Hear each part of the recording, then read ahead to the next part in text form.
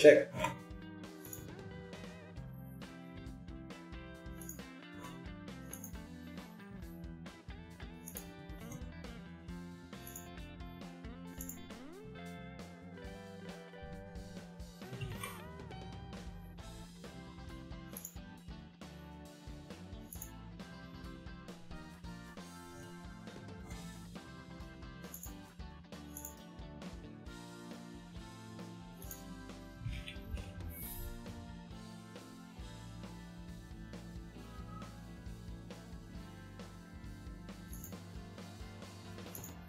Alright. Good Monday evening, everyone. Ang init dito sa Manila.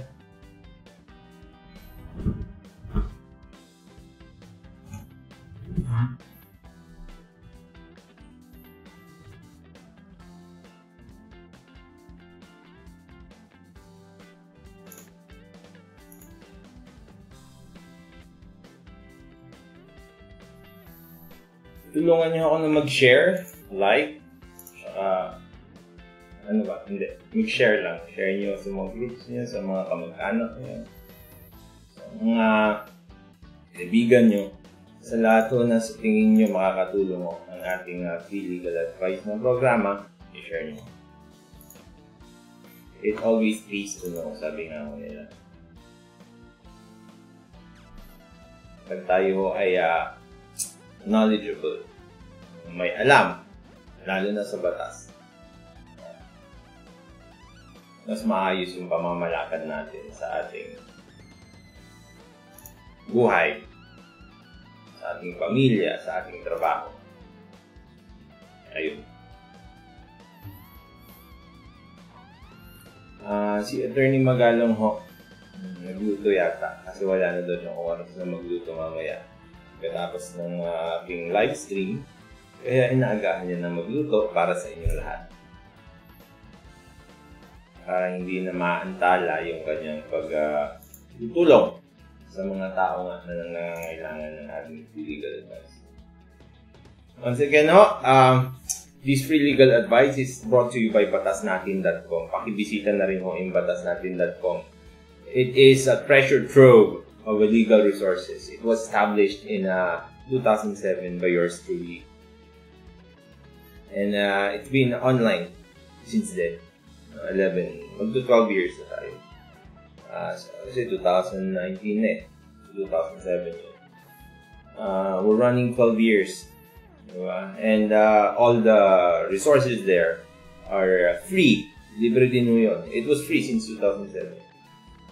It was an advocacy of our law firm to give as much as possible to the people.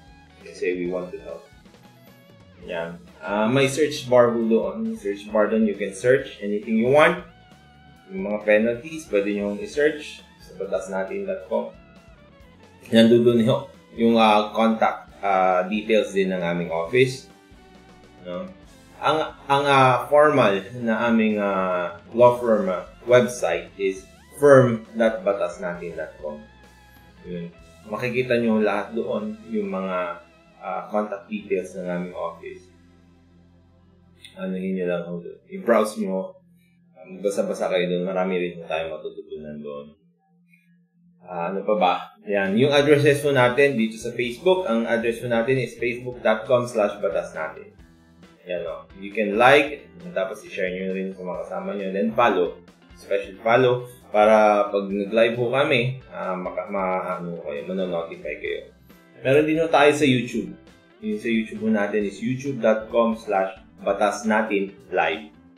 May live po pag doon sa Facebook. Or sorry, sa YouTube. Anyway, paparating na si Atty. Magalong. I think it's better if we start na. We have a lot of comments na. Sa lahat ho ng gusto magtanong ho ng legal na questions ho, we will try our best or do our best to answer all of them. Just comment them ho. Comment them in this live stream. I-comment nyo ho dito sa live stream na ito. Sasagutin ho namin sa pinakamaagang panahon na makakaya namin. Lahat ho ng mga gusto nyong itanong o kayo mga taong alam nyo magtatanong, guys, ituro nyo sila dito. Huwag nyo hong i-PM yung mga tanong nyo kasi pag nag-PM ho kayo ng mga tanong nyo, ang mangyayari ho doon, pipila kayo mahaba. Ang dami ho nag-PM sa amin day and night. Kaya nga ho, we try as much as possible to answer them. Pero ang dami-dami ho. Tignan nyo ho, tulad nga na sinabi ko, we are already in our 12 years online. We are already 12 years online. Kaya, madami ng tao who knows BATASnatin. But of course, we still want to give back to you, to everyone, to uphold their lawyer's oath, diba? To extend justice to everyone through this live broadcast. Yeah. Sige, habang inaantay natin si Atty. Magalong, I think andito na siya. So we're very lucky. We are graced by... We are graced by the ever beautiful Atty. Magalong. Attorney mo? Attorney mo, hindi na ako nalilito. Ano sabihin? Nalilito. Kahapon. Kanina. No. Ang init-init. Ang init to kasi tapos gumawa kami ng mga trabahong bahay. Kasi ngayong araw na ito, fortunately. Hindi naman unfortunately. Hindi pala fortunately, no? Wala ko akong hearing. Kaya we did some household chores and cleanings dito lang sa bahay. Let's start na! Okay. Okay, hi everyone. Ayun. Yan, umpisa mo. Okay. Sabi ni, ito na ba yun na? Okay, hi, sabi ni Irish Laurel, what's up? The sky. So, Irish, pakishare naman. Wala kang share. Sabi ni Atty. Rani, pag hindi niya daw share, hindi niya sagutin ang tanong nyo. So, don't reinforce the idea, guys. Please share. Share lang hinihiling sa inyo. Wala namang bayad mag-share. Nakakahiya ba kaming i-share? Tsaka sharing is caring. Mainit din dito. We want to be hindi naman talaga. Pero mamaya lalamig na. We want to be as wide covering.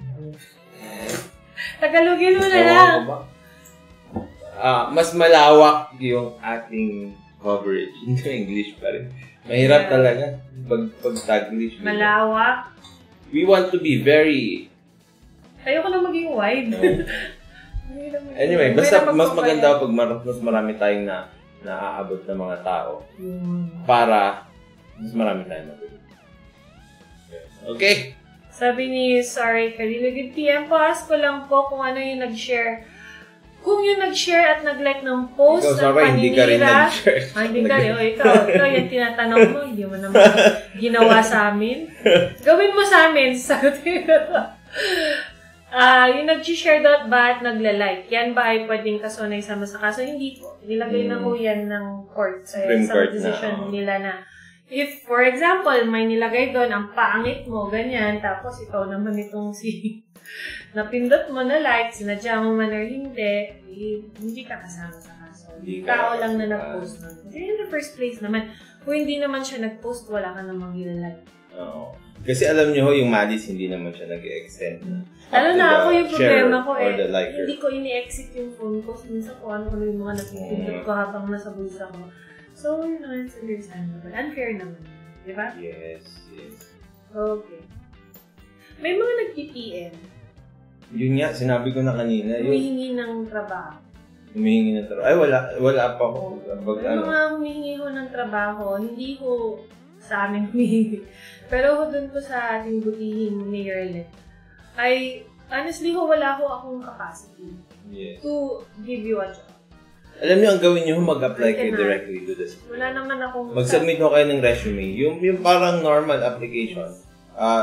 Normal manner of application. Yung tamang paraan ng pag-a-apply. Kailangan niyo ng resume o kaya biodata para ipadala naman. Kasi nga ho, tulad ng sinabi natin, ang ating pinopromote o pinapahalagaan ay yung equal treatment for everyone, diba? Including the judge. Yeah. And also, all the more for us, especially hindi ko kami nakikilala. And patutunayan ko sa wala ko kami pakialam. Hindi naman in a way na gano'n. Yeah, pero I will not interfere in a way na we're not needed. We will not exercise any untoward influence to anyone. Wow. Okay. Okay. So there. Sabi ni Peter Lionheart, hi. Hello Peter. Sabi ni J. Marco, hey everyone. Hi. Sabi ni Joe Martamayo, good PM po. Ask ko lang po, attorney, ano po bang possible na pwedeng ikaso? Possible na nga, pwede pa. Sa nag-utos para pumatay ng tao. Ayan. Ano po? Jomar, ha? Para sa nag-utos na pumatay ng tao. Sad to say, Jomar, no? Ang isang tao na nag-utos lang na pumatay ng isang tao ay hindi pa pwedeng kasuhan. Alam mo kung bakit? Sabi ho ng batas natin, ang nagiging krimen lang ay yung mga overt acts. Ano ibig sabihin ng overt acts? Yung mga bagay na inakto mo na o ginawa na. So, ibig sabihin, pag kunwari inutos pa lang, pero hindi naman ito ginawa, wala pa akong krimen. Diba? Wala pang pwedeng ikaso sa kanya kasi ang pag-uutos na patayin mo siya, kunwari, hindi naman pinatay. Diba? Pag sinabi mo lang na patayin mo siya, hindi pa ho kasi yun. Pero pag diretso, sinabi niya dun sa tao na yon, no, napapatayin kita, grave threats yun. Nakita niyo yung pagkakaiba? Yun yung pagkakaiba nun. Pero, pag nag-utos ka dun sa isang tao, patayin mo, hindi naman siya pumatay, hindi niya pinatay yung tao, no, walang kaso. Pero pag pinatay niyo yung tao, may kaso. Ano yon? Principal by inducement. Tapos yung pumatay naman ay principal by direct participation. Ayun, Jomar. Sana malinaw. Okay, ito na si Anal. Si Lani. Sabi niya, hello Paternity na Attorney Ran. Hello everyone. Hi! Dito ng tanong ni Irish. Usaping lupa. Hindi pa rin siya nag-share. Hindi kayo napatoy. Usaping lupa po itong itatanong ko. Kasi may dati po kaming bahay. Ngayon po may umaangkin na po na kanila daw yung lupa na tinayuan namin noon. Pinapasira po yung bahay namin. May karapatan po ba siya doon na ipasira? Kahit wala naman din siya papel na may pakita na kanya po talaga yun. Wala din naman po kaming papel kasi usaping matatanda lang po yung naganap noong panahon ng mga lola ko. Pero pati po kasi pagpapaupa namin doon sa bahay, pinakikialaman nila. Dinadamay po yung mga umuupa para umalis po. Tinatakot na guluhin, pinababantaan po sila. Nako, Irish, Laurio, no? Ganito yung basihan dyan. Ang isang lupa, di ba? Merong nagmamayari dyan. Tapos, yung pagpapaupa at pagpupwesto o possession sa isang lupa ay incidental o parte ng pagmamayari ng lupa. Di ba? Dahil kayo nakapwesto doon at sa tingin nyo kayo may-ari doon sa property na yon, i-gate nyo lang ho ang inyong pagmamayari sa lupa. Tapos tinanong nyo ho kung may karapatan ba silang mag-iba ng bahay nyo o ipasira yung bahay nyo, wala ho silang karapatan. Bakit ho? Yung korte lang ho natin na pwedeng magsabi at magpag-iba ng mga structures na tinayo ho sa isang property. Pag nakatayo na ito, hindi na ho pwedeng itong ipag-iba ng kasinong sino-sino lang, kahit mismong yung may-ari ng lupa. Kasi kailangan ho mag-file na ng kaso yung may-ari ng lupa para bigyan siya ng pahintulot ng korte na nagibahin nga yung nakatayong property. Okay? Sinabi mo, usapan lang ng mga matatanda ito. Wala kayong parehong titulo. Pero yung punto na nakapwesto ka na doon, malaking katibayan na yon. Bakit ho? Sabi ho ng batas natin, no? Meron tayong presumption o pagpapalagay na kung sino ang may possession o nakapwesto o may hawak sa isang property, siya ang may-ari. Okay, Arlish? Kaya pagpatibay nyo lang ho ang inyong paglalagay doon sa lugar kung saan kayo nakapwesto. Tapos, ang gawin nyo na lang ho, kung tinatakot kayo at gugulan, pinagbabantaan ho kayo, no, ipabarangay nyo ho.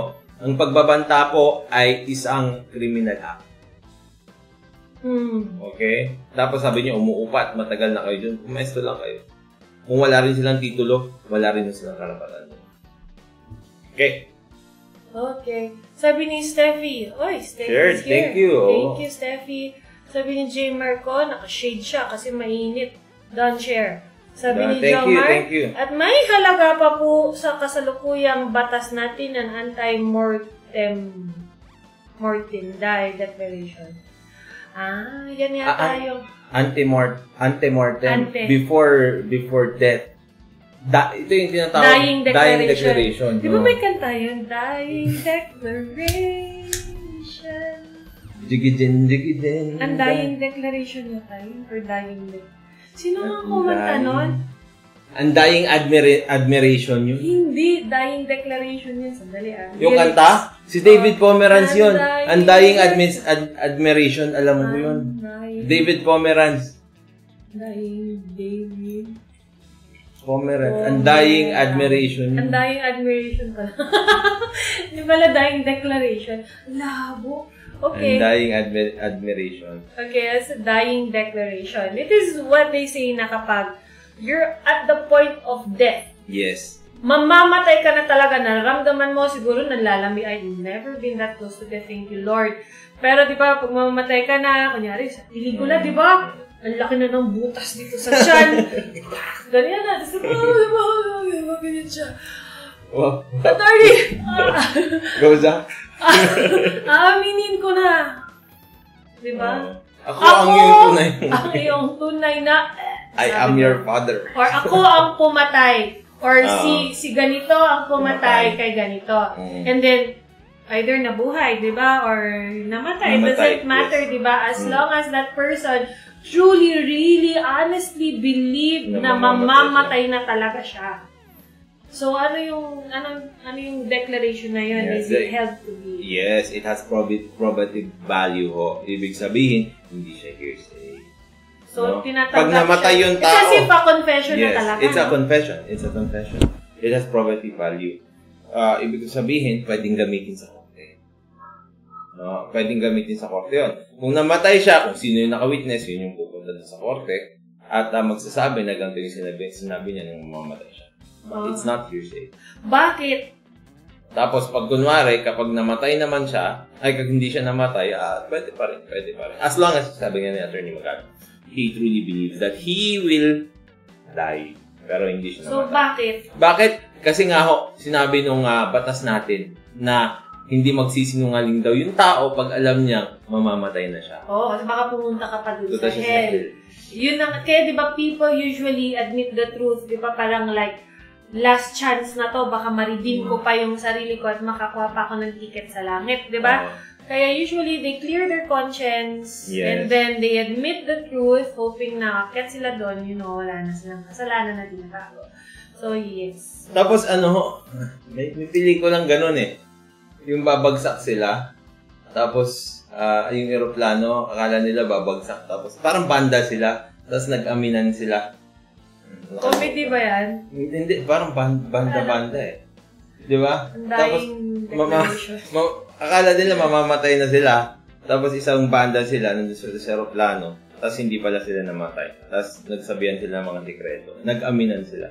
Pero hindi ko pag maalala ko siguro. Okay.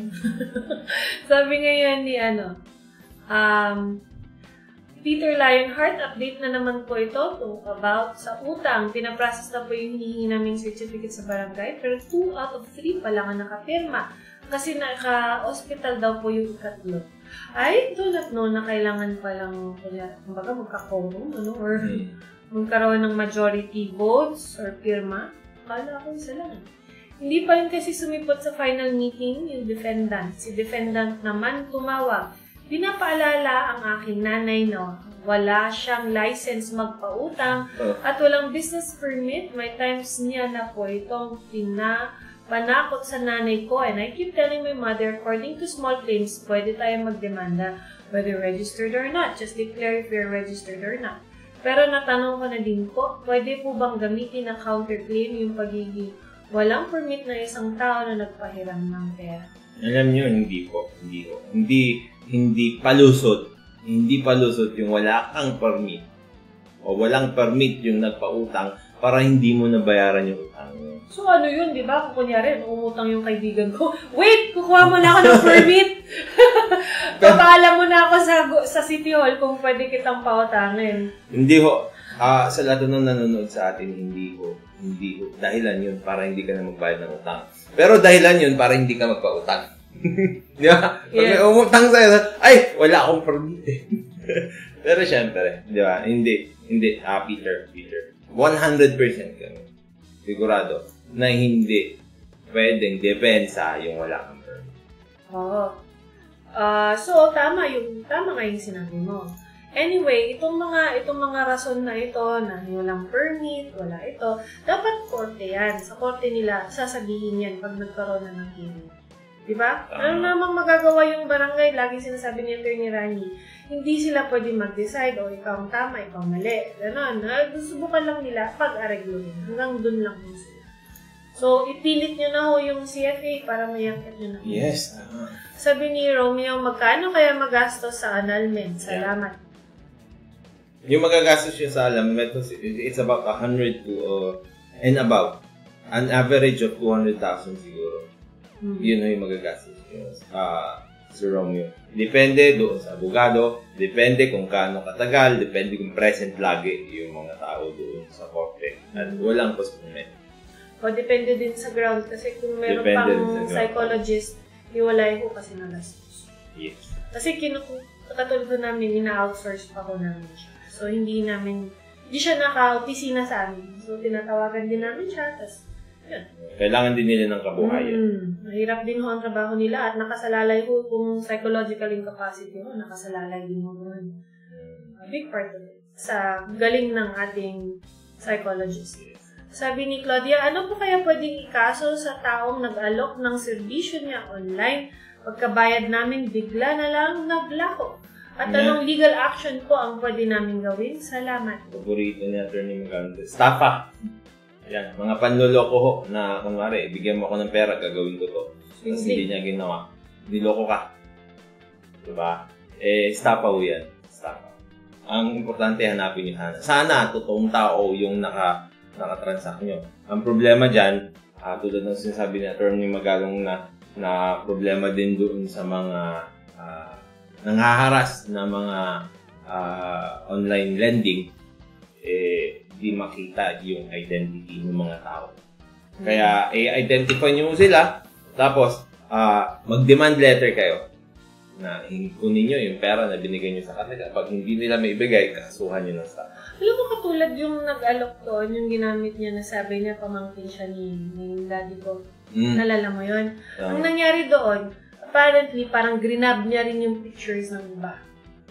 Ginamit niya, tapos meron siyang fake na ID. Since we all know, kung talagang magtanong-tanong ka lang ng konti, makakakuha ka na ng ID na peke. So, yun ang ginamit niya. Nag-present siya na meron daw siyang unit, kailangan mo na mag-down to reserve para ikaw mag-renta. Pagkabayad, naglako. Ang hirap hanapin kasi syempre, if their intention was really evil from the beginning, na plano na nila yan kung paano ka lolokohin. Tapos peke lahat, no? So, yan ho ang problema sa online. Napakalaki ng risk. Yeah. Kaya nga ho, pag ako, di ba, ang pinaka-security ko na lang is yung pag nag-deposit ako sa bangko. Yeah, wag sa smart padala, ganyan. Yung mga mahirap na kabulin. Ako sa bangko talaga. Mahirap mag-open kasi ng bank account compared naman sa yung mga ibang transfer of money. Okay. Sabi ni Lynn, hi attorneys. Nagre-repeat yung voice attorney. Baka naka-open ko sa inyo. Oh, may feedback mo. Hindi ko alam Pero dapat wala. Tingnan nyo nga dun sa iba, baka dalawa ho ang naka-open sa inyo na na window. Nagre-repeat yung voice. Paki-comment po kapag hindi ho malinaw para aayusin ko namin. Salamat sa feedback nyo na. Hindi, ayoko ng feedback. Yun nga iniiwasan natin. Pero hala.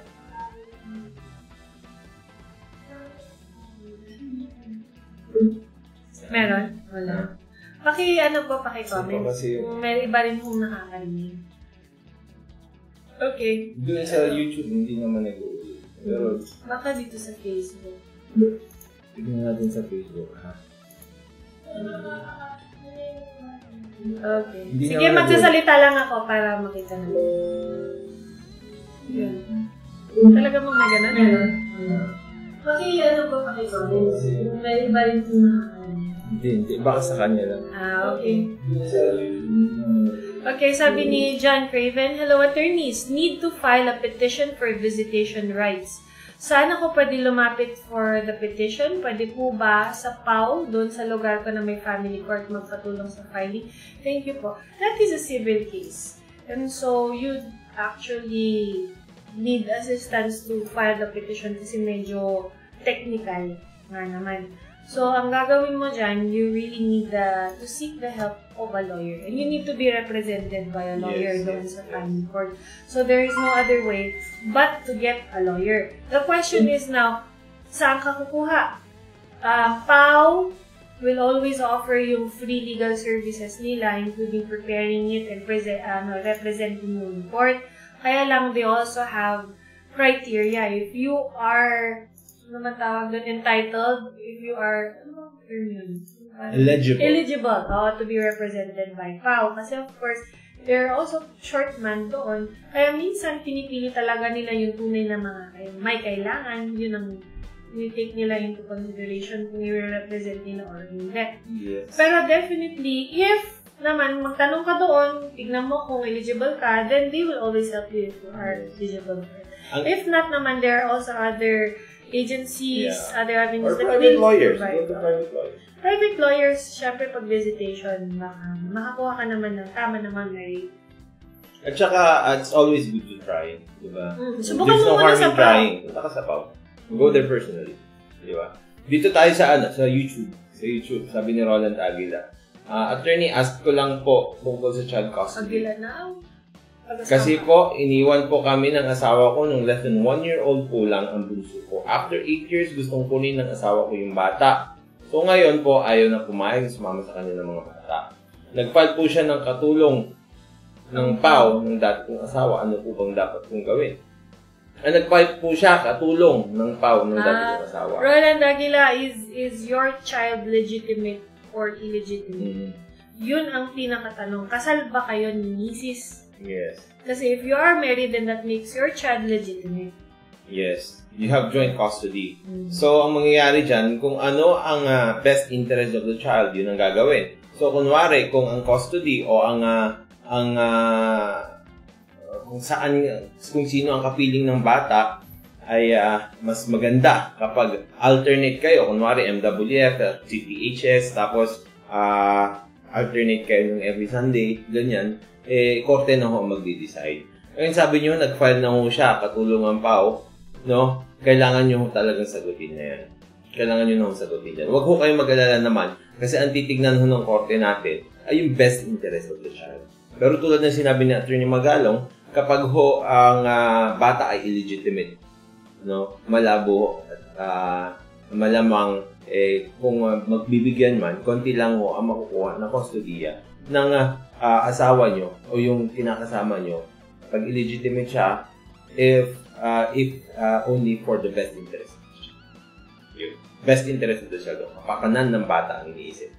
So, yun ang problema kasi, di ba? Iiwanan, tapos babalikan. Ang sakit nun, kahit na lola ka o kaya kahit hindi mo talaga kamag-anak yun, syempre napamahal na sa'yo yung bata. Tapos ito, pupunta doon, di ba? Kaya, ang sakit niyan. So, ayan, we understand. And then, lalo na yung ginastos mo doon sa bata. It also plays a fact, di ba, na parang, di ba, ako nagbayad niya, nagkasakit yan, wala ka, nagpuyat kami, ganito and ganyan. Tapos, ang hirap pa naman magpalaki ng bata, di ba? Kasi it's more than blood, sweat, and tears. It's love. Di ba? Only love actually can give you that power to raise a child. Kasi talaga, your patience will be tested, your physical limits will be tested. Diba? Pero yung your joy. Emotional limits. Pero the joy din ako. You the joy and the reward. The kind of joy from someone, something else. Talagang sa pagpapalaki talaga ng bata. One of a kind. Yes. It really entails love talaga. Ngayon, di ba, also part of it is yung confusion ng bata. Di ba? Bakit nandito na naman to eh? Di ba? I don't remember her. I don't know her. Di ba? Tapos nandiyan. So, pagpunta nyo sa korte, sagutin nyo kasi umalis siya, no? I think malalaman ng korte ang best interest sa kanya kasi if the father will go there and complicate the already normal ecosystem of the child, malamang ho hindi na papayagan yung mama na manggulo. Yeah. Tsaka yung bata na may isip na yan, alam niya na kung gusto niya talaga. So, the child's the child's opinion will be taken into consideration. Pero let's keep an open mind. The child having a mother and the father is always the best situation for the child. So, kahit na masakit sa'yo, mahirap sa bata. Parang yung pinapanood mong Lucifer. Yung pinapanood ko Lucifer, kailangan pa rin mother and father nandyan. Yes. Iba pa rin ang kalinga ng nanay. Deny it or not. Ganun talaga. Yes. Okay, si Lalada. Ito yung tanong ko po kung pwede makasuhan ang asawa ng isang OFW na pulis. Mayroon kinakasama at may anak na sila. Kapapanganak niya. Access lang ni OFW ay mga anak niya. Pwede ba makulong sa pulis at kabit? Opo. Bawal ho ang pangabit. No? At saka, pwede na hong concubinage yan. Kapag ho inuwi niya o kaya binahay niya yung kabit niya. Tapos sabi niyo, buntis pa, malamang ibabahay yan. Pangalawa ho, no? Kung ayaw nyo ng concubinage, meron tayong Republic Act 9262, yung pinapatawag natin na Anti-Violence Against Women and Their Children, o VAUC. Dito, pinaparusahan ang emotional abuse. Emotional abuse po yan, yung pagkakabit. Kaya pwede na mag-file ng kaso. Lala. Okay? Yes. Si Nenes Paz. Ayan. Regular din natin ito sa YouTube. Good afternoon, Attorney. Ask ko lang, itutuloy ko pa po na pag-file ng kaso sa small claims sa may utang. Sa akin may question po is, paano if di ko matukoy ang complete address ng respondent ko? Barangay lang. Pwede. Patulong kayo sa barangay. Alam mo, magtanong-tanong ka. Magtanong kayo sa barangay. Tapos, pag hindi nyo matukoy yung tamang address, ang gawin nyo ho, no? Magpatulong kayo sa barangay, gawin nyo personal service. Okay? Personal service. Sorry. Okay. Nasaan na tayo? Ano ba yung ito rin yun, no? Ito rin yun nandun eh. Kung sa child custody. It's the same. Okay. Dito na ngayon tayo kay... I'm sorry. Scroll down pala. Sino nagre-repeating voice? Ayan. Hi, attorneys. Hi, attorney. Sabi ni Lynn, nagre-repeat yung voice. Well, sabi yata ng iba hindi. So, check your browser. Baka sa'yo lang. Open, no? Kaya sabi ni John Craven, tapos na pala. Sabi ni John, tanong lang po, attorney, magkano po ang legal na dapat sustento sa dalawang anak, lalaki at babae, 13 and 12 years old? Ang sahod po ng tatay, minimum wage lang, or let's say 14,000 a month. Okay.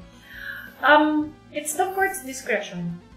And then the court will decide, depending on the ability of the father to give the asked amount, tapos depende din dun so kung magkano hihingin ninyo.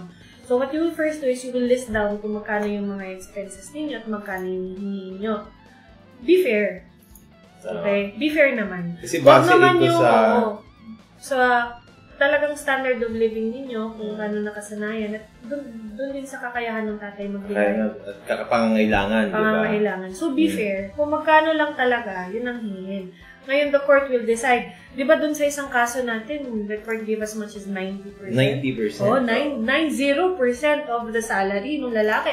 So, sabi ng lalaki, di na lang ako magtatrabaho. Actually, wala na nga akong pamasahe pumunta doon. Nabwisit diba? yung lalaki. Kasi, frustrate siya. I think there was bias there. Kasi yung kaso namin sa Tacloban. And the ex-wife who filed for custody was former employee of the court. Kaya nung nandun kami, nag-trial kami, actually speedy, one day trial yung ginawa namin, napakabilis. And eventually, nag-rule yung judge, sabi niya 90% dapat pumunta doon sa bata. Itong na to, may dalawang anak pa doon sa asawa niya ngayon. Kasi Muslim sila. Di syempre, that's not legal. That's not legal. Hindi siya fair. Even we tried to, we really tried to fight it. Even if we told the court na meron ngang dalawang anak na ito, ayaw pa rin. Na legitimate na rin na ka? We gave the birth certificate, PSA birth certificate to the court. Nonetheless, ang ginawa ng korte, hindi nila binansin niyo.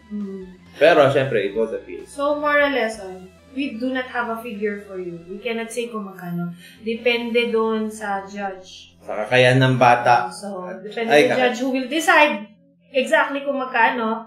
Pero depende sa iyo kung magkano yung hihingiin mo at depende dun sa kakayahan naman ng tatay na pangangailangan ng bata at kakayahan ng magbibigay ng sustento. Sabi ni Chu Sevilla, sabi driver.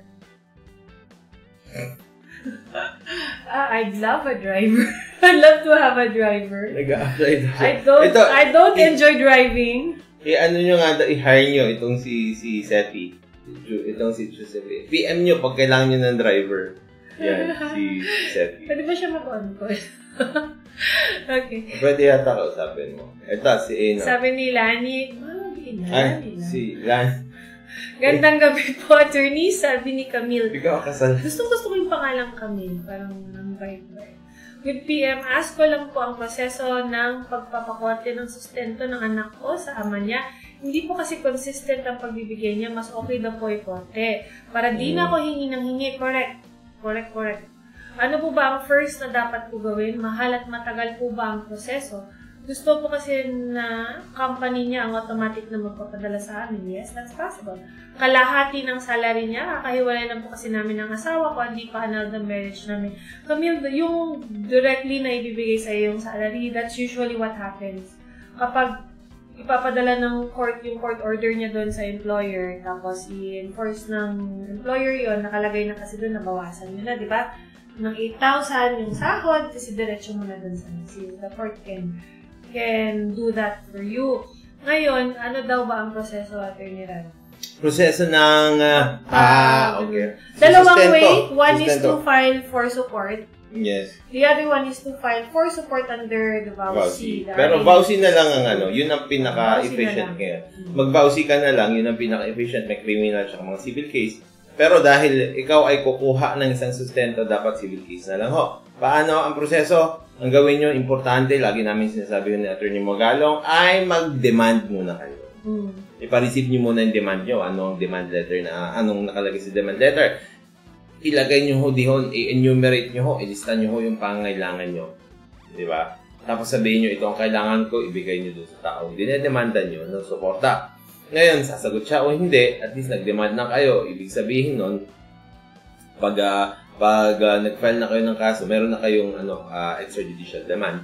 Pwede nang kahit pag hindi siya nagbigay ng sustento, magre-retroact doon sa panahon na nag-demand ka, yung ibibigay niya na support sa'yo. Ngayon, pagkataas na may demand ka at hindi pa siya nagbigay, gawa na kayo ng complaint. Kailangan niyo lumapit sa abogado. Yung mga pauhon natin hinahawakan dito. Pwede ko kayo gagawa kayo ng complaint, ikukwento ho kung ano yung relasyon nyo sa isa't isa, ikukwento nyo na hindi siya nagbibigay ng sustento at kailangan nyo magbigay ng sustento ng ganitong halaga, ipipresenta nyo kung ano yung pangangailangan din ng inyong mga anak. Pagkatapos nun, pwede ho kayong humingi ng temporary protection order. Doon sa temporary protection order ho, pwede ho kayong humingi ng order for provisional support din. Yan. Tapos maghihiring na ho. Pagkatapos nun, magmamature o matatapos ang kaso nyo sa isang PPO, Permanent Protection. Okay, sabi ni Jan, yung sabi niya magkano daw ba kung 13 and 12 years old, di ba yung bata, legitimate daw yung mga bata. Alam so, niyo, ganun pa rin po yung process. Ganun pa rin po. Kasi ang pangangailangan naman ho ng isang bata, hindi na nagbabago.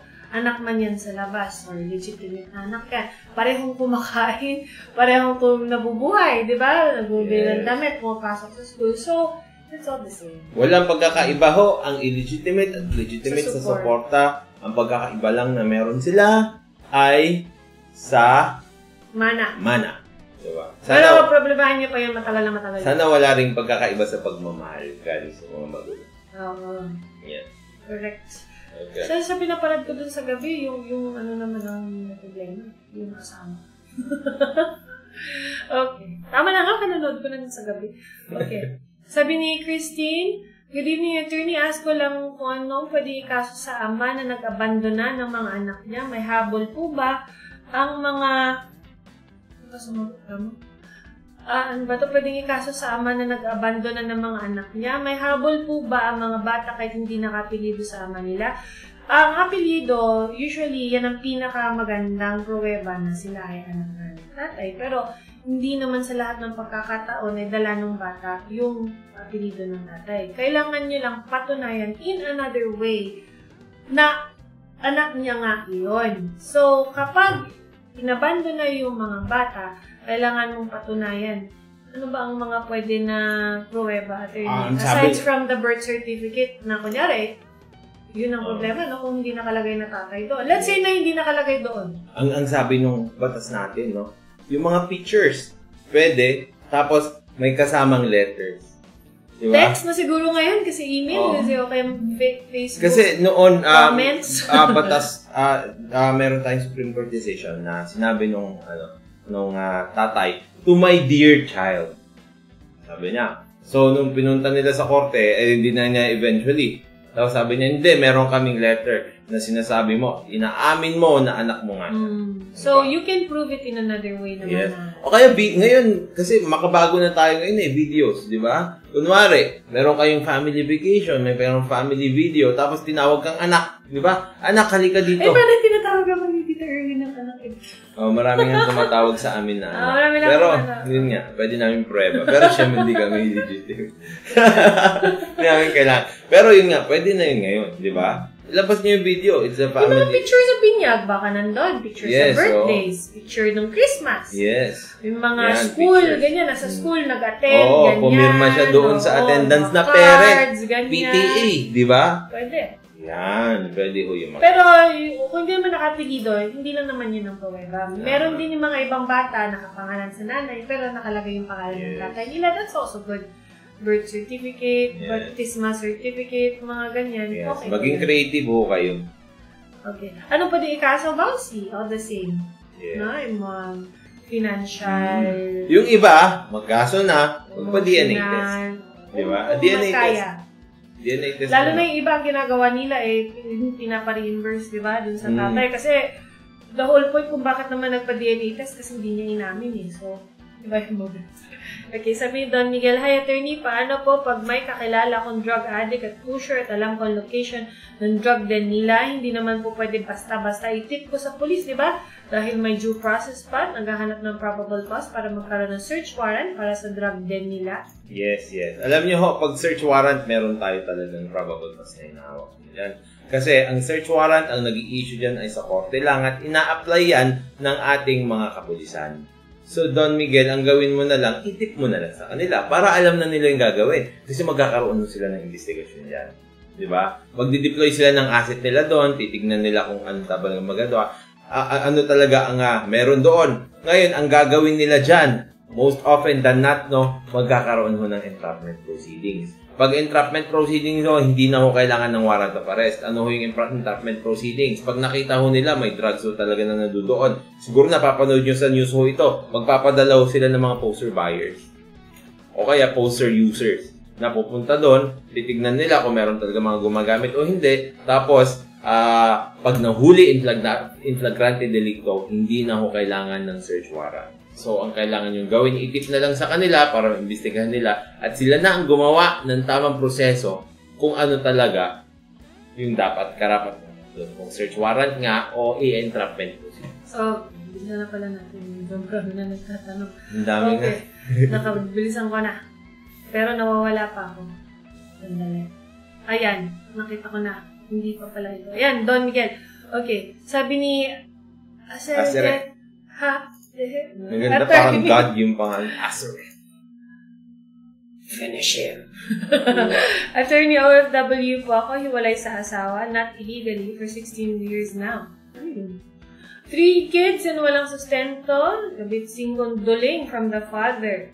Gusto ko pong magpatay ng malit na bahay para pagtanda ko. May karapatan po ba siyang angkinin as conjugal property or wala? If you are still married, by default, everything that you bought during your marriage is conjugal. Conjugal yun. Whether or not magkasama kayo or hindi, magkaaway kayo or hindi, basta sa papel, kasal kayo, kanya din. Ganyan pa rin. Sa kanya pa rin yun.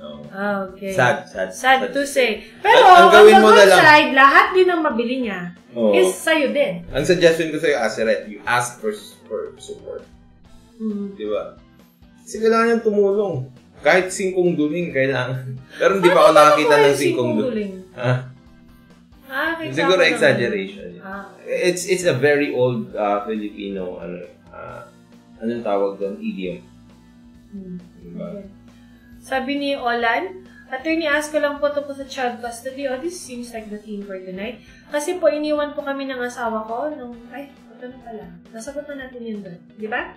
Iniwan kami ng asawa ko na less than 1 year. Okay, this has been answered already.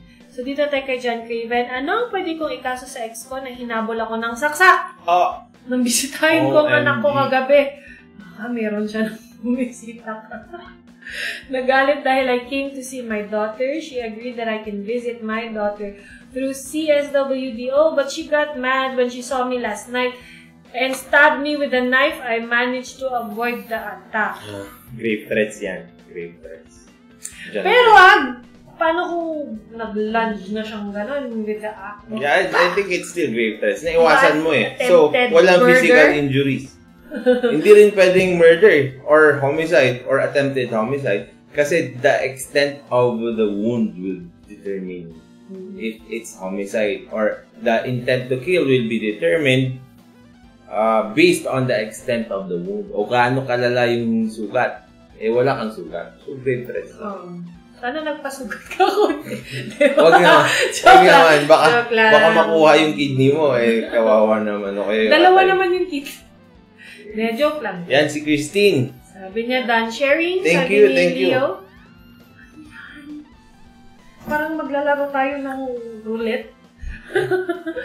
Sabi ni Leo, good PM po, sir, madam. Ang kaso po bang estafa pwedeng isampa sa kahit anong korte po ba dito sa Pilipinas? Alam niyo ba, sir, jurisdiction, maybe, and venue. Ang lugar ng estafa ay kung saan nangyari yung krimen.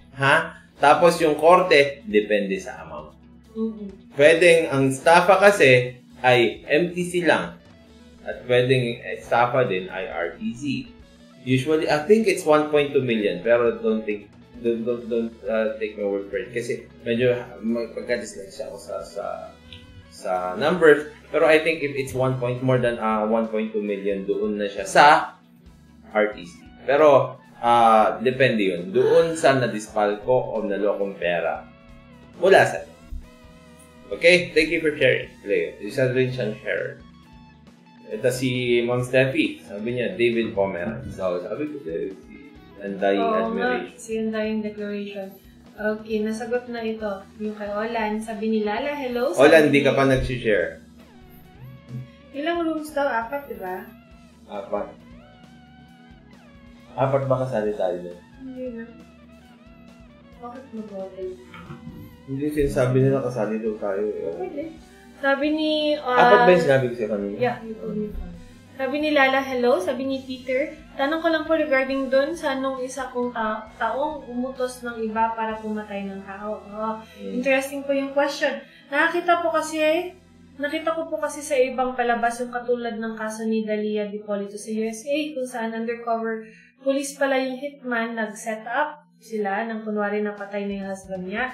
Pero di po patay yung husband, pero nakulong pa rin yung babae na nag-hire ng hitman. Yun po ang pagkakalala ko.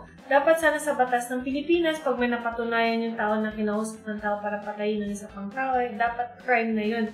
Kasi may clear intent to cause harm. Wala pa actually, Peter Lionheart. Kasi, in theory, thoughts mo lang yun Parang hindi pa siya buo.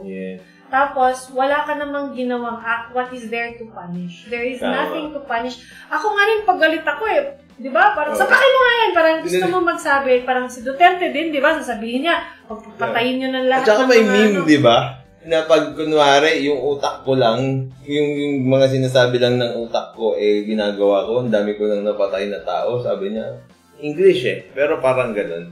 Alam nyo kasi yung emotion ng tao sometimes. And that the imagination of people, diba, are very vivid. Diba? Napakatindi niyan. Yung iba, parang, yun nga, violent. Diba? Syempre, sabi naman kasi ng batas natin, and it's very explicit in the revised penal code, that you are only punished by the overt acts. overt acts lang, kung ano lang yung ginawa nyo, kung ano lang yung in-execute nyo. Pero yung mga inisip nyo lang, o kaya yung mga inutos nyo lang na hindi nagawa, hindi talaga. Wala pa. Oh. Sabi ngayon ni Don Miguel Hayate, nag-send siya ng 10 stars. Thank you. Nag-send pa siya sa baba ng more stars. Don Miguel, natatagalan ng minsan bumaba. Pero tinatapos naman namin. Nasagot na namin. Nasagot na yung tanong. Sabi Thank you very much. Mag-send din kayo ng stars kung gusto niyo. Pera yata yan eh. Pero mali. Anyway, di ba? It's stars. Sabi ni Mercy, di ba yan yung pangalan ni Pretty Woman? Oo nga. Mercy. Sabi din sa baboy. Ang pangalan ni Pretty Woman. Mercy. May mga Amerikana bang Mercy ang pangalan? Wala pa akong nakalala. Si Pretty Woman. Kasi sabi mo lang, ikaw no? Sabi ni Steffi, okay, hindi ba yan? Smile yan eh. Sabi ni Jade Ortega, hi, good PM po. May question ako. May tenant ako na gamit niya yung 2 months advance, 1 month deposit. Dahil nakiusap sa akin na gamitin mo na yun para sa pambayad ng upa. Tapos ngayon, nag-stay pa siya ng 1 month na hindi pa siya nagbabayad. Pwede pa siya paalisin agad-agad. For mga ilang weeks siya pwede paalisin. Wala na binabayad. Hindi nyo siya pwedeng paalisin agad-agad kapag hindi siya hindi voluntaryo sa kanya yung pagpapaalis. Kaya pakiusapan nyo lang na umalis na lang siya. Pag matigas ho yung ulo niya, hindi ho nyo siya pwedeng ipadlock o kaya hatakin palabas. Krimen ho yung mga yon, no? Pwede ho kayong kasuhan ng grave coercion. Ang gagawin nyo ho pag pinaalis nyo siya, mag-demand letter na kayo. Mag-demand letter kayo sa kanya. Sabihin nyo, umalis na kayo kasi nga hindi na ka nakapagbayad ng upa. O nagamit nyo na lahat ng upa na binayad nyo sa amin. Kung hindi pa rin siya umalis, kailangan nyo mag-file ng kaso ng unlawful detainer. O kaya recovery of possession, depende kung gaano kagagal yung kaso. Wait, tanong ako, hindi sa manner, di ba? Hindi sa manner. Sabi niyo dati sa manner. Okay. Next is, dito tayo kay Marky. Okay naman po audio sa akin? Yes, okay naman. Sabi ni Fe, nice program. Sabi ni Jan, okay naman po. Thank you, Fe. Andito si Fe, yung Shane Law student natin. Fe, pa-share. Hindi ka. Top fan naman siya. Sabi ni Jan, okay naman po sa amin. Sabi ni Don Miguel, hi attorney, paano po ako makakagawa ng contract for small deals? Nabasa ko kasi legal and binding na ang isang contract kahit 110 lang, basta may firma ang dalawang parties. Kunwari po, bebenta ako ng 10 candy ko kay Juan, tapos ang nakalagay sa deal namin is babayaran niyo ng piso per month. Valid na po ba yun basta may firma siya? Yes. Actually, kahit verbal lang eh. Yes, valid yun. Kahit verbal, may valid din yun. Ang problema sa verbal, walang pag nagka-away-away, nagkagulo-gulo, mahirapan ka magpalabas kung ano nga talaga yung pinag-usapan nyo. Pero pag handwritten yun, katulad ginawa ni Don Miguel, valid na yun. Ang pinakamaganda, Don Miguel, ipanotaryo mo. Bakit? Kasi pag pinanotaryo mo, yung validity niya at saka yung due execution niya, authenticity at due execution niya ay presumed na. Diba? At saka, dahil naging public instrument siya, it binds the whole world. Pag kunwari, yung candy lang na pinapirma mo sa kanya at may pirma kayo, it binds the both of you. Diba? So, it is enforceable as much as the parties are concerned. Yun yung sabi ng batas. Alam niyo, ang importante dyan, sabi nga ng magaling kong prof kasi is meeting of the minds. Tama. So, walang pirma na kailangan. May kilala ko meeting ng meeting. Oo, very busy. Meeting of the minds. Yan ang legal term na ginagamit. Which is, nag-alok ako, and nag-agree ka, and tayo, pareho yung iniisip, and nag-meet tayo in the middle, the meeting of the minds. So, with the meeting of the minds, meron na ako tayong valid na contract. Okay. Sabi ni Peter Lionheart, maraming salamat po mga attorney. Shared po, okay naman po voice nyo dito. Yeah, modulated. Baka lang po sa browser, na isa YouTube and Facebook at the same time. Pero mas maganda talaga. I-mute nyo na lang isa, pero manood kayo pa rin kayo sa parehong YouTube at Facebook. Para wala kayong mamiss. Sabi ni Steffi, okay naman po, and Lani, okay. Clear, sabi ni Steffi, mahirap yun. Yes, thank you. Ano ba yun? Si Steffi, nag-send din ng stars. Wow, thank you. You are very generous today. Thank you very much. Sabi ni Jan, hindi po kami kasalo. Nga nabanggit eh. Sabi ni Raymond, magandang araw po. Attorney, ako po si Leticia. Ito ang nag-comment kanina. Mahaba ito. Sabi ko na. Nabasa mo na ba? Oo, nabasa ko na ito kanina. Masagot ko mo. Ha? Oo. Ganito kasi yan. Ang nangyari ay meron siyang kapitbahay. Meron parang 15 na aso yung kapitbahay niya. Tapos ginagamit pa yung parang side ng wall niya. Yung wall niya nagagamit. So, ang nangyari ngayon, nag-complain siya ngayon sa City Hall Sanitation. Kaya lang, walang nangyari kahit na nag-complain na siya doon. Ang ginawa ngayon ng kalaban niya, yung pag-complain niya daw doon is tinatawag na daw nila na libel and unjust vexation. And to make it worse, dinamay pa yung mga anak niya. Oh. Parang counter-charge. Ganyan. 15 dogs. Imagine mo yung amoy nun, di ba? Sabagay ba? 15? Hikman mo. Parang gano'n na madami. So, ang nangyari ngayon, ayun, pumunta siya sa barangay, tapos meron na daw siyang CFA. So, pumunta siya ngayon sa PAW, kaya lang wala daw maibigay na PAW sa kanila kasi iisa lang daw yung PAW. Wow. Okay. PAW, wow. So, sabi na ngayon dito, ay, pinayuhan po kami na pumunta na lang daw sa araw ng paglilitis. Kahit walang abogado. Ang judge na daw kung bibigay sa amin. Di ba? Tama ka naman. Nais ko po sana maliwanagan. Gusto ko po sana may representative na po kami ng PAW mapagandaan na may kaukulang mga ebidensya. Sa akin pong mga katanungan, number 1, may value po ba sa korte? Kung may written statement at firma po kami ng aming mga kapitbahay.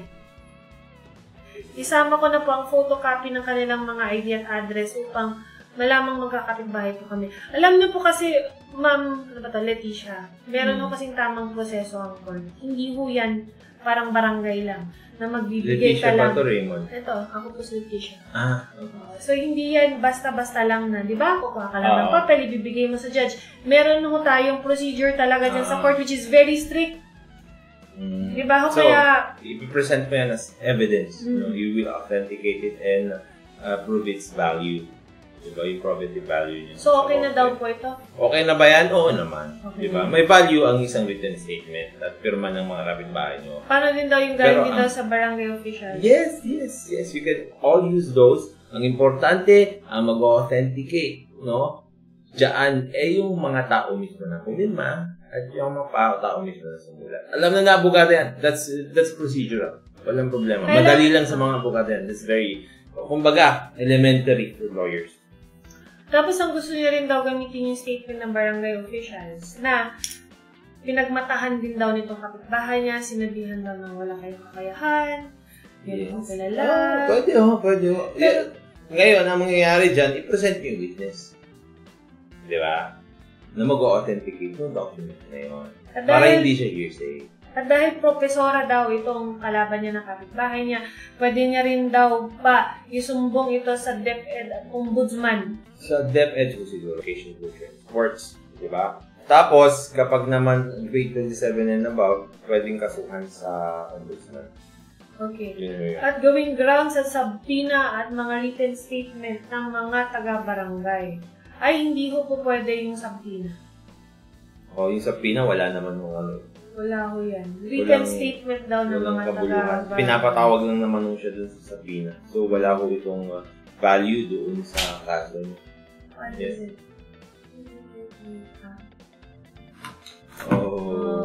Yeah, that's worth interrupting us. Okay.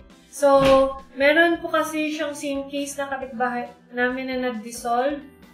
Libel, maaaring ba namin gawing patunay yun na siya talagang may ugaling ganyan?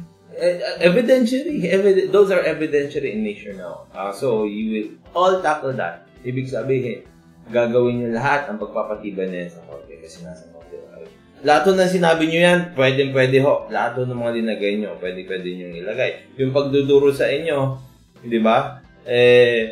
Pwede niyo rin isali. Gawin yung ebidensya laban sa kanya doon sa kaso ng penalty.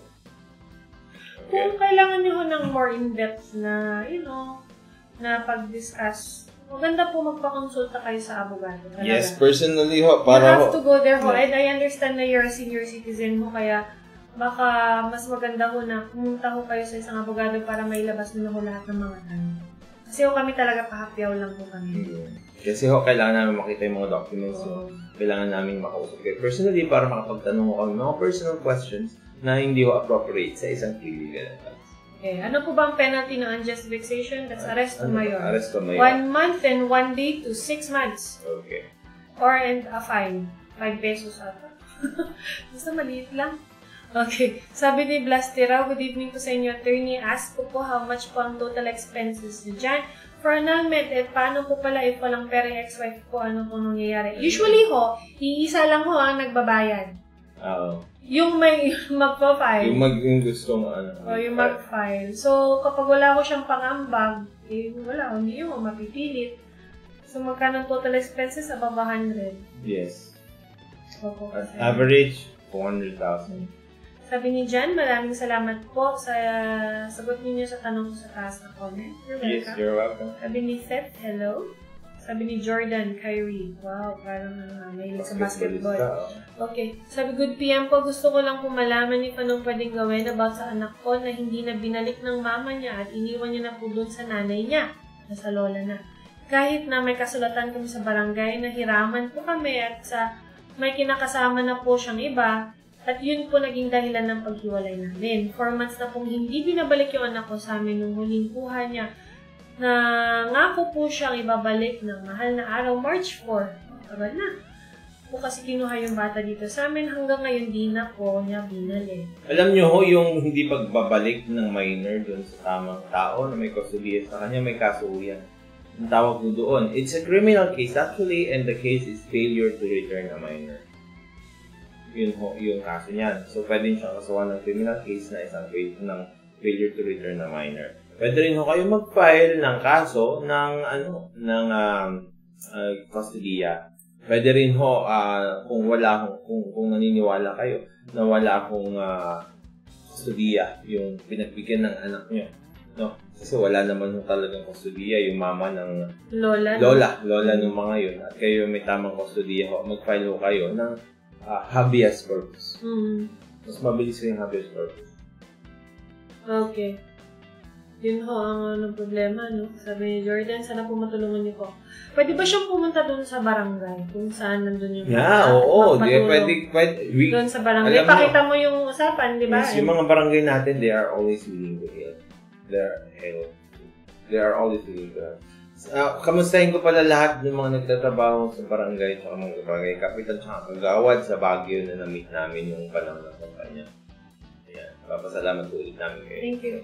They're very hospitable. Thank you very much. Kaya lapit lang ako sa barangay natin, mababait. Alam ko, lapit kayo sa amin. Okay. Sabi ni Christine, thank you po mga attorney. Sabi ni Leslie, hi po attorney, paano po kapag nangingialam yun? Pasensya ka na. Nangingialam ka? Oo, hindi ko mapigilan mangialam kasi. Sabi ni Aseret, wala po siyang trabaho. Ayan, yan. Kailangan niya magtrabaho. Kailangan magtrabaho. Hindi naman pwedeng mag-anak-anak ka tapos hindi ka magtatrabaho. Mag-aasawa ka tapos hindi ka magtatrabaho. Ayan. Sabi ni Pearl, hello po. Hello. Thank you for sharing. Sabi ni Leslie, hi po, attorney, paano po? Ito na. Pag nangingialam pinsan ng asawa ko sa away. Sinugod po ako sa bahay, pero di ko po pinagbuksan ng pinto. Pinost ko po sa Facebook, nilait-lait po, tapos nag-send ng voice message, pinagmumura po ako, nilait po ulit, at hinahamon po ako. Ano pong pwede ikaso sa kanya? Siya po ang mayabang. Anong pwedeng ikaso sa kanya? Isa-isahin natin to. Kumugod sa bahay. Nagwawala. Wala pa, di ba? Wala pa. Or unjust vexation siguro, no? Then pinagmumura o oral defamation. Unjust vexation, tas nilait-lait sa Facebook. Nilait-lait. Unjust vexation, pwede. Diba, dun sa pagkatok, diba? Tas Facebook nilait-lait daw siya. Libel yun. Tapos ito, nag-send ng voice message, pinagmumura po ako. Oral defamation din yun. Unjust vexation. Unjust vexation. Tapos ito, hinahamon pa daw siya. Depende kung anong hinahamon sa'yo. Marami, patong-patong yun. Mostly unjust vexation. Yes, ang gawin mo muna. Pero kung pinost sa Facebook yung panglalait sa'yo, then that's cyber libel. Yun, makaso din. Yes, cyber libel din. Leslie, ano mo na, ibarangay mo na. Dalhin mo na yung mga evidensya pa-blatter mo para hindi na ulitin. Okay. Para may record yung ating kapulisan at yung barangay. Sabi ni Ray, ito, sa barangay, Hello, attorney, isa po akong barangay kagawad. Tanong ko po, anong pwede namin gawin sa sanggunian namin dahil hanggang ngayon, di na nag-concur ang secretary namin out of 128 barangays. Kami lang walang secretary at acting secretary pa. Palang status niya dahil the majority ang ayaw mag-approve ng concurrence ng secretary. Na-report na namin sa DILG. Yun sana sasabihin ko. Kaya lang, ayun na nga. Pero ang ginawa ng kapitan namin, ni-reappoint na naman ulit yung di namin in-approve for concurrence ng secretary. Pinaabot na namin sa DILG pero wala pa pong action hanggang ngayon. Yun ang dyan eh. Notified po, thanks and more power. Ray, yun nga, tama naman yung ginagawa nyo. Kaya lang, yun ang problema, yung action. Parang pag nag-file tayo kasi ng kaso sa korte, hindi naman natin makukuha agad-agad yung ating decision, di ba? So, dahil tama naman yung ginawa nyo, Sir Ray, no? At saka, yung kagawad kinakausap natin, yung mga barangay pinag-usapan natin kanina. Antayin nyo na lang yung decision ng DLG. Wala ko talaga tayo magagawa dyan for the meantime. Pero, pag sa tingin nyo ho, no, meron talagang maling ginagawa pa itong barangay kapitan nyo, pwede nyo siya sa file ng kaso sa ombudsman. Yeah, sa ombudsman ho, Sir Ray. Okay? Kahit na hindi siya secretary. Hindi, kasi yung kapitan ginawa ng kapitan ni-reappoint. So, most likely, ang may problema dito kasi yung kapitan. Kasi kahit ayaw nila yung barangay secretary, appoint pa rin siya ng appoint yung barangay secretary na yun. So, kung merong pagmamalabis, o kukulangan doon sa ginagawa ng kapitan, dapat kasuhan nyo rin. Sabi ni Don Miguel, salamat sa pagsagot ng attorney. No, thank you. Maraming mga kababayan natin kailangan ng tulad nyo. Ay, thank you. Thank you very much. Sabi ni Edgar, pa-shout naman, Matchbox. Wow, ito si Edgar kasi si Captain Hook. Yan, si Captain Hook. Isa-shout ko si Captain Hook. Dati namin kasama nagra-radyo yan sa Baguio. Nagra-radyo. Ang call sign ko kasi ng Matchbox. Yan. Okay. Kaya Matchbox kasi yun. Alam mo yung Matchbox, di ba? Doon nilalagay yung gagamba. Alam mo na parang ito sa Jessica Soho. My favorite show, guys. Pag natin nagawin. Hindi ka na nga hindi. Malaki na siyang laban ngayon. Para na siyang cockfighting ngayon. Ang labanan ng mga gagamba. Actually, matagal na yun. Tapos ang laki daw ng kinikita ng mga nag-harvest ng gagamba. Tapos pinapainom pa daw ng parang pang-energy. Alam mo yung pinapainom daw sa mga nagbabike, yung mga swimmers, yung pang-energy, gano'n. Pinapainom pa daw ng gano'n yung mga gagamba. Tapos... Naglalaro rin kami yan noon Pero siyempre nagagalit na sila kasi kailangan naman ng mga tanim natin yung mga gagamba. Oo, kasi sila yung humuhuli ng mga lamok, yung mga langaw. Yan. Kaya. Matchbox. Sabi ni Enrico Cortez, good PM po, pwede po ba palipat ng pangalan ng tatay ang rehistro ng anak na namatay na? Salamat po. Pwede ho. Pag kayo ho yung magmamana, wala akong problema doon. Pag namatay yung anak nyo, tapos yung anak nyo walang anak naman, di ba, aakyat sa inyo yung mana. Ngayon, ang gawin nyo lang, extrajudicial settlement, tapos ipalipat nyo yung pangalan doon. Okay, sabi ni, Japanese. Hi, attorney. Konbanwa. Konbanwa. Konbanwa. Ako natin manood ng hapon. Good evening. May question po kami about sa lupa na nabili ng partner ko. Hindi na po pala sa nagbenta yung lupa na itinuro sa kanya. Ano ho ang pwede namin gawin? Meron pa ko silang lupa sa ibang location and we were wondering kung pwede ba namin i-demand na yun na lang. Ang kunin namin equivalent dun sa binayaran na, or aside from that option, if hindi po sila pumayag, ano po ang pwede namin gawin? Best, balik na lang ho yung pera niya. He has nothing to sell. Kasi hindi pala kanya yon na pag-uusapan yun. Ang importante ho dyan ay magkasundo kayo. Sabi ko nga, meeting of the minds, kung ano ho yung binibenta. Ngayon ho, hindi na ho, pareho yung binibili nyo doon sa binibenta niya, di ba? So, wala na ho, ibalik na lang ho yung pera. Magsulian na lang po kayo. Pero ano daw gagawin? Kung pwede ba yung kabila na lang ang kukunin, you cannot demand that as a right. Kailangan ngayon makikipag-usap ka doon sa seller and sabihin mo, pwede ba ito na lang? Okay lang sa'yo para hindi na magbalikan pa ng pera, di ba? Pero you have to change the contract. No? Pero hindi mo pwedeng obligahin yung taong yun na yan lang. So, ang pinakamadali dyan, ibalik yung pera or amend mo na lang yung kontrata. Baguhin na lang yung kontrata para yung kabila. Pero hindi mo siya pwedeng piliin. Ayaw niyang ibenta yun. Dapat may meeting of the mind too. Yun. Kailangan magkasundo kayong dalawa. Sabi ni Blas, notify, thanks po and more power. Thank you. Sabi ni Ray, salamat po sa reply niyo, attorney, more power. You're welcome. Sabi ni John Craven, attorney, tama po ba na i-post ang case number, warrant of arrest, full name ng isang accused sa Facebook, pati details ng complaints para ipahiya ang isang accused. Accused pa lang, ginagawa ng convicted ng complainant sa Facebook dahil may warrant of arrest for not being able to appear in court. Dahil kasi mali ang address. Alam nyo, iba-iba yung opinion eh. Pero ginagawa kasi ng media, noon, napagbawalan yung media na gawin ito noon. Kaya lang ho, ang ginagawa ng media ngayon. Bawal picturean pa nga, diba? Bawal yung magpa-press con. Tapos, pero ginagawa ho ulit nila. In my personal opinion, dapat ho bawal yan. Sa tingin ko, sa batas, bawal din ho yan. Kasi nga, sinabi ng batas nga, kayo na rin ho ang nagsabi. Kayo na rin ho ang nagbanggit na you are presumed innocent until proven guilty. Di ba ho? So, ibig sabihin, pag inosente ka, bakit palalabasin sa media na ikaw ay may kasalanan na? Di ba ho? Hindi ho talaga maganda yan. Ang sa tingin ko ho, that's libelous. Pwede mo mag-libel yan. Kasi, meron ho, mali siya dun sa ginagawa niya. Di ba? Pero, syempre, it's still matter of litigation. Ibig sabihin, paglalabanan pa rin yan sa korte. Ang warrant of arrest ba, yan ba isang public document? Yung warrant of arrest, actually, it can be delivered to anyone who can aid in the location, in locating and arresting the person. Yun naman na nakalagay dun sa warrant of arrest to any person, di ba?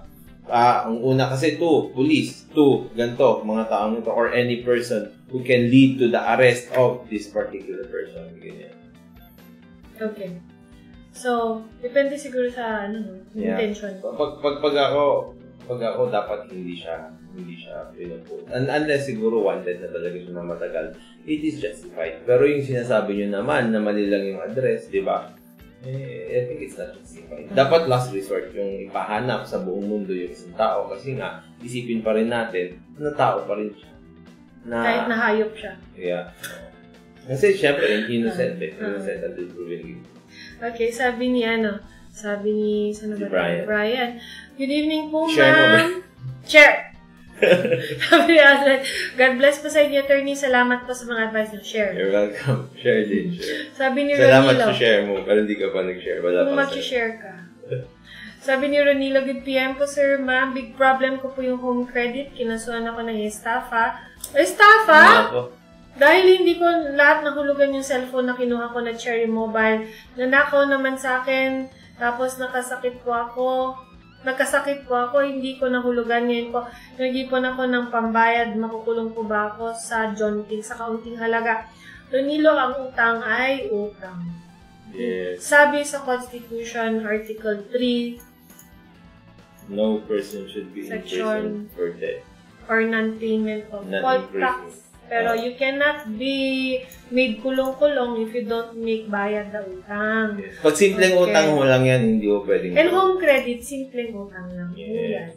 Alam ko yan na yung si Philip nagtrabaho din dyan sa home credit. Tinatakot lang mo nila yan na estafa.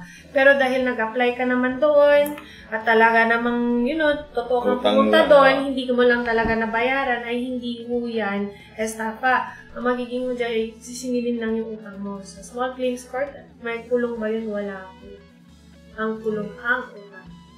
Okay. Kung nanakaw naman na sa'yo yung phone, ay kailangan mo pa rin bayaran kasi ikaw yung kumuha ng phone. Yes. Yung obligasyon mo hindi nawawala dahil nanakaw yung phone. Kasi nasa iyo na yung phone. Sabi ni A.D. Jordan, ano po bang pwedeng gawin sa boss na pinapalis ka sa company para alam mo ng tama, tapos ipapadoli ka pero marami ka pwedeng isampa sa company sa boss? Kasuhan mo! Kasuhan mo. Huwag kang umalis. Huwag kang mag-resign. I don't think kakasuhan ka ng kumpanya. Wala silang makukuha sa'yo eh. Ikaw ang magkaso doon. Kung talagang pinapalis ka, ilaban mo yan. Huwag kang umalis ha. Huwag kang mag-resign. Sabihin mo, i-terminate nyo ako para mag-file ka ng counter-rebel. Terminate nyo ako. Tapos kunin mo ang abogado si Atty. Magalong. Happy to libre help. yan, libre. Pero pag nanalo, meron ako. Fair lang. Sabi libre niya, pa rin. Libre pa rin. Wala kayong ilalabas na pera. Parang mga investment. Wala kayong ilalabas na pera. Pero yun, that's genuine help. Sabi ni Brian, Attorney, magkano po pwedeng maging danyos sa 300,000 na initial payment namin sa lupa na ibinenta sa amin na 2 years and 6 months ago? Ano ko, depende ho. Depende. Balak na po sa namin bawiin yung pera. Mukhang wala na rin po silang balak na ibenta. Depende ho yan. Kapag ganyan ho yung usapan, no? Depende ho kung ano yung pinag-usapan nyo. Depende kung ano nakalagay sa kontrata nyo. Kasi marami ho nagsasabi doon na pag kunwari, bakit ayaw ibenta? Parang ayaw tanggapin yung binabayad nyo. Diba? Kasi usually ang nangyayari dyan, yung hindi nagbaba, yung ayaw, yung bumibili ang ayaw magbayad. Pero dito ayaw na daw ibenta sa kanila. So, ibig sabihin, sinubukan nyo bang magbayad? No? Pag gusto nyo pa yung lupa, ang gawin nyo ho, mag-file ho kayo ng kaso for consignation. Ngayon, ang mangyayari, pag ayaw nilang tanggapin yung bayad, i-consign nyo o ibibigay nyo sa korte yon at magiging paid na kayo. So, yun ho ang gawin nyo. Yun ang karapat-dapat nyo gawin. Pag ayaw nyo naman na, mag-file na ho kayo ng kaso for cancellation or rescission of the contract para putulin yung kontrata. Pag naputol yung kontrata, piliin nyo ang mutual restitution with damages. Okay. Sabi ni nung hapon, ito yung gusto niyang kunin na lang daw yung isang property. Ang problema po kasi, attorney, ginamit na nila ang pera sa pagpapagamot and wala na silang may babalik pa. Tapos ang may-ari, bedridden, both husband and wife, ang nag-aalaga ngayon is yung anak na lang. O, pakiusapan mo. Innovate nyo yung kontrata. Innovate. Innovation ang tawag doon. Baguhin na lang. Babaguhin yung kontrata at ang ilalagay doon ay pangbayad. Pwedeng dasyon din, dasyon. Sabi ni Archie, Attorney, may panalo po ba ako sa kaso? Ahente po ko ng diesel dati. Ay, parang nabasa ko na ito nun. Nag-order po yung client, binigay ko sa boss ko. Kaso po, hindi niya sinumplayan. Kasama po ako sa kinasuhan ng estafa. Ano po kaya magandang defense ang gawin ko? Sabi mo, ahente ka lang. Oo, sabi mo, wala kang kinalaman. Sa pagkakaalam mo talaga, dapat talaga binenta niya yun. Tama. Wala kang kinalaman, ang trabaho mo lang ay mag-ahente ng gasolina at alam mo talaga na ibibenta niya yun at wala kang kinalaman dun sa hindi niya pagbenta na. At saka siguraduhin mo na naibigay mo yung pera sa boss mo. Yes. At may katibayan ka na binigay mo yung pera mo sa boss. Para hindi ka part of the conspiracy. Hindi ka na mag-commit ng estafa. Kasi sabihin mo na, hindi ko naman alam na hindi niya gagawin yun. Kung alam ko, hindi na ako. Di ba? Kasi napakahamit ako. Yung mga hindi pa ho follower, nakikita rin namin mag-follow na ko kayo. Okay, sabi ni Glenda, this is our last question for tonight. Yes. Sabi ni Glenda, good afternoon po, attorney. Ask ko lang po kung pwede po bang kasuhan ng estafa dito sa Philippine Embassy sa Qatar. Ang kasamahan namin dito sa bahay, siya po yung nakipag-usap na magkaroon po kami ng paluwagan or savings. 5 po kami at 500 real kada buwan. Laki Lan yun? 500 real. Google ko. It's real, it's not fake. Kada buwan, ang ipunan, noon siya po ang unang nakasahod or kumuha ng pera. 6,912. Okay. 7,000 pesos. Kada buwan. Ang paluwagan, dami pa, times 5. So, 30,000, no? Ipunan noon siya po ang unang nakasahod o kumuha ng pera na kataon na inilipat siya ng bahay ng amo. Mula pa noon ay puro pangako ang ginawa niya na maghuhulog kada buwan. 3 buwan po nakakalipas pero wala po siyang pinapadalang pera. Maraming salamat po at magkaroon kami ng guide para kasuhan ko siya dito sa Qatar. Ang problema ay hindi nangyari sa Pilipinas yan. Nangyari sa Qatar. Yes. Walang jurisdiction ng Philippine courts kahit na Pilipino pa kayo. Tama. Kasi hindi siya nangyari dito. Oo. Habulin niyo na lang siya dyan. Habulin niyo siya dyan. Mag-practice ka ng tumakbo sa jurisdiction doon. Diyan ho niyo kakasuhan, hindi mo pwede dito. Walang jurisdiction yung court natin dito. Sabi ni Archie, ito yung ahente. Lahat po ng bayad attorney sa boss ko binigay. Malamang meron kami mga papel, di ba, na binigay mo sa Wala, dumadami. Sinasabi ko last, Sabi, dapat, okay, thank you, Barchak! So sabi nito, ito yung taga-Japan. Another issue, attorneys, yung partner ko po ay nagbabalak na siya mag-resign sa company na pinasukan niya for 4 years. Gusto niya ko sana magpabayad since he started working ay wala ko siyang benefits. Pero iba niyang kasama, meron. SSS, PhilHealth, Pag-ibig, may makukuha po ba siya? Dapat may makukuha. Thanks nga pala, attorney, sa pag-enlighten sa first issue. Dapat wag mo na siya mag-resign hanggang hindi na nakukuha yun. Ang suggestion ko, no, dahil nandun pa rin siya, mag-file na siya ng kaso sa DOLE. Mag-file na siya ng kaso sa DOLE, i-allege niya lahat ng ito. Huwag siya mag-resign muna. Kasi pag nag-resign na siya, baka mawalan na siya ng tawag doon, gana. Para habulin yung kanyang employee. Pero ang SSS, hiwalay yan eh. SSS, iba yan, oo. Criminal case kasi yan. So, isumbong nyo sa SSS, tapos pa-file lang siya ng kaso ng SSS. Okay. Sabi niya, AD Jordan, gusto ko po kasi na ipadole ng boss namin dahil maaga daw kami umuwi. Wala akong nagpapadole na boss na ganyan. Hindi ko yan ang resort ng boss. Ang gagawin mo ng boss yan, itatanggalin mo kayo. Oo. Hindi ko pumupunta sa dole. Hindi pupunta sa dole. Yung mga boss ko hindi nagpa-file na, yung mga employers hindi nagpa-file ng kaso sa dole. Sa local courts o regular courts sila nagpa-file. Kasi ang pina-file lang ng mga mga employers diyan, mga reports katulad ng magre-report ka na meron kang project employee, ganyan. Magre-report ka na meron kang terminate, ganyan. Ganun. Okay. So, sabi niya, saan na ba tayo? Ito. Dahil maagad ako, pero ayan, sorry. Siya ay madami kalokohan sa client at sa amin. Ask ko din po kung personal expense po ba pwedeng isama sa company expense para sa declaration ng company. Wala po kasi kami contractors na gagaling po siya sa amin. Ito, Jordan, it's hard for me to imagine kung ano yung trabaho mo. Maganda sana kung nasabi mo. Kung ano yung trabaho mo. Kung basically, kung gusto kang tanggalin at wala namang ground para tanggalin ka, then pwede mo siyang kasuhan ng illegal termination. Kaya naman kasimple yun. Kasuhan ka man yun, hindi problema niya na yun. Pero ikaw, pwede mo siyang kasuhan. Huwag kang magre-resign. Ang hirap sa side ng abogado na yun, patunayan na illegally terminate. Ikaw kasi ang magpapatunay na napilitan ng umalis. So, sabihin mo, terminate mo na ako, boss. Tapos punta ka na sa abogado, alam na ng abogado. Yes. Okay. Sabi ni Brian, mali po kasi yung kontrata nila ng mother ko dahil yung lalaki lang po yung una nakapirma ng conjugal property na po yung lupa. Kaya di rin po namin mabili ng sakitan. Balak na lang po namin bawiin at manghingi ng interest sa 300,000, initial ng 750,000 na total payment po. Maraming salamat po. Ano yan? Yung damages daw sa 300,000 na... Alam niyo ho, yun, kailangan niyo muna pumunta sa korte dyan kung hindi kayo talaga magkasundo. Yun ho yung sinabi ko. Hindi ho talaga kayo magdidikta kung ayaw nila. Kung ang gawin nyo, mag-demand na lang kayo sa kanila kung ano yung gusto nyo. Tapos pag-usapan nyo. Pwede ho sa barangay. Okay. Sabi ni Pearl, good evening to the both of you. Gusto ko pa sana humingi ng advice. So, gusto ko lang sabihin na mas maganda pa rin aregluhin na lang ho yan. Masakit ho sa trabaho namin. Yung sinasabi, huwag na ho kayo mag-file ng kaso, pero yun ho ang tamang gawin. Yes. Huwag na ho kayo. Kung pwede nyo hong i-settle outside, settle nyo na lang. Okay. Gusto ko po sana humingi ng advice. Hiwalay na po kami ng ex-partner ko ay may isang anak kami.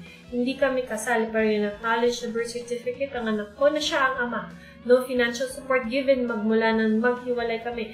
Gusto ko po sana mag-file ng vowsy, paano ang proseso, wala akong kakayahang kinuha ng private lawyer, part-time lang naman po kasi ang trabaho. Yes. Pumunta kayo sa PAW, sa IBP, sa mga legal centers ng schools, doon kayo kumuha ng abogado.